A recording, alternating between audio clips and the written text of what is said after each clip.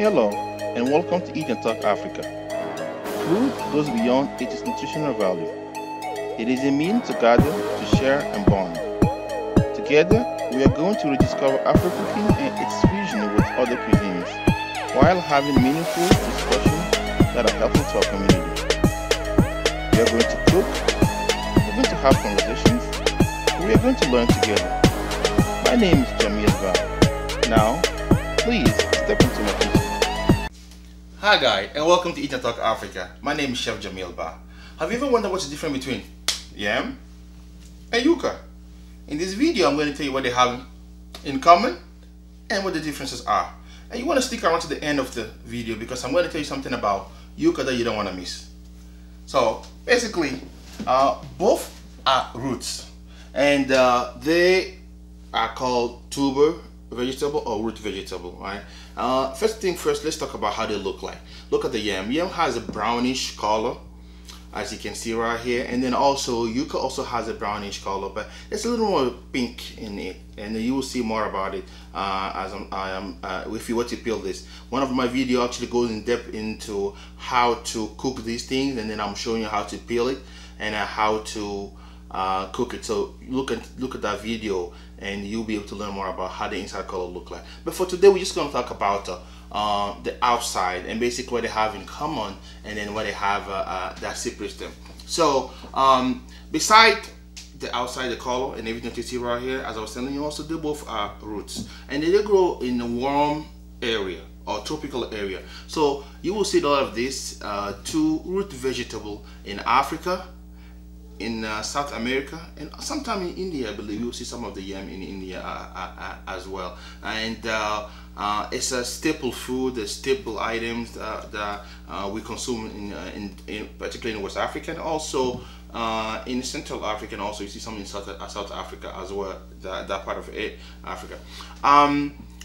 They're commonly used in lieu of corn and in lieu of rice, because the carbohydrate items, so it's like another source of carb that we have an option for. So if you're talking about West African food, you have to know about yam, you have to know about yuca as well. So these two, beside being two tuber roots, you also can eat them, as I was telling you, almost the same way. You can boil yam and eat it, or pound it as a fufu, what we call it in West Africa, and you can also pound or boil this yuca also and eat it as a fufu also, as I was calling it. I believe Africa, probably also the Caribbean, might be the only place where we eat this as a pounded yam. As far as our pounded yuca, we call it fufu commonly, as you would know. Anywhere on the west coast of Africa, Nigeria, Ghana, Benin, Togo, Ivory Coast, so it's a one of our favorite dish to make, and we eat it with a lot of soup or a lot of stew.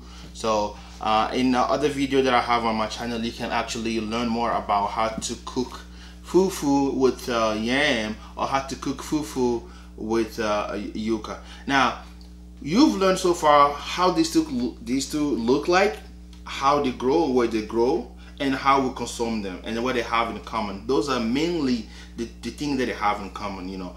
Staple items, grow in a warm area, tuber vegetable because they grow underground, and then the leaves, the stems and everything, the vein are above the ground, and these two are underground.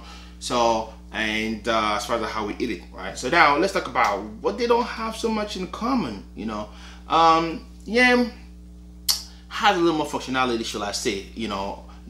Basically how you can eat is a little different than how you can eat yuca. This one is maybe the favorite because of the fact that you can boil it, you can fry it, which is coliko. Again, in one of my videos on my channel, you can see how to make coliko. Coliko is a staple food, also very much something that people like a lot in West Africa.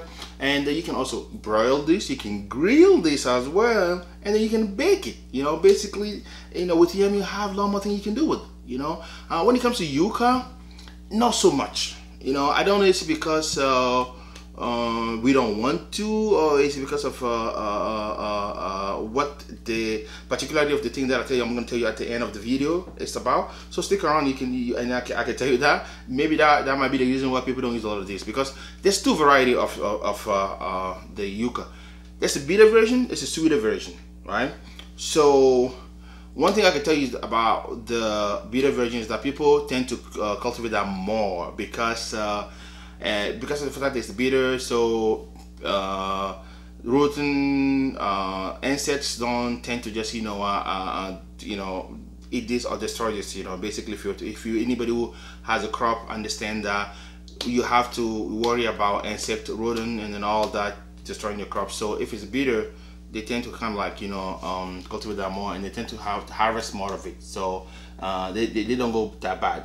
And also with the yam, with the yuca root, actually there's a more derivative item that we can get out of it, and one of the derivative item is tapioca starch. Tapioca is mainly something that everybody kind of consume also in Africa. In Asia, actually, they make a common cold drink in Asia with tapioca. So that's one of the derivative of the yuca root.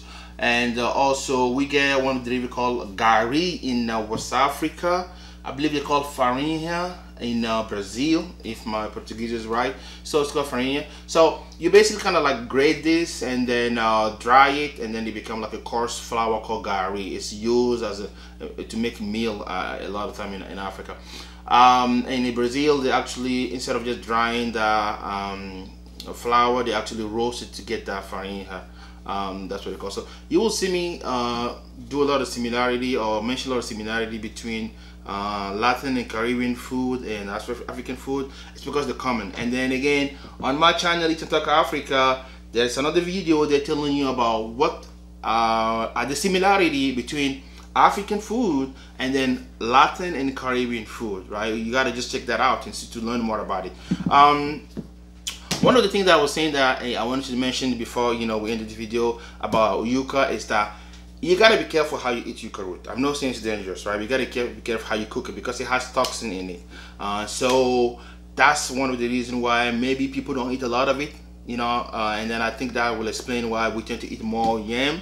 But don't get me wrong, yuca is really good. Just have to be careful. Don't eat it raw at all. Don't eat this raw. You have to peel it, clean it properly, take the vein out, and then boil it, and then pound it, as you can do. But I'm not saying that you cannot bake this. You can totally bake it if you want to. I'm not saying you cannot. You can totally broil this if you want to.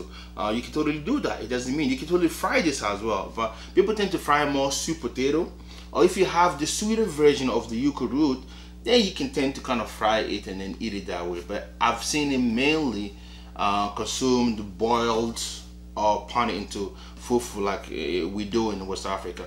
So far in this video, as I was telling you, now you know a bit more about these two tuber vegetable or root vegetable that we consume a lot. You can talk about African food without talking about these two, yam and yuca. So in this video, I wanted to show you what they have in similar and then what they have as different, and as I say, check out my other video that's going to give you more information about the derivative product that we can get from yuca, that is tapioca, and gari, and how we can consume that as well. And then I'll also have another video on my channel telling you more about how to cook those two, to make koliko, to make fufu out of it, or just grill it and have it with plantain and peanut. That's another subject that we can cover in my video. Once again, this was Eat and Talk Africa with Chef Jamil Ba. Follow us to learn more about how to cook African food. Thank you for your support. Subscribe.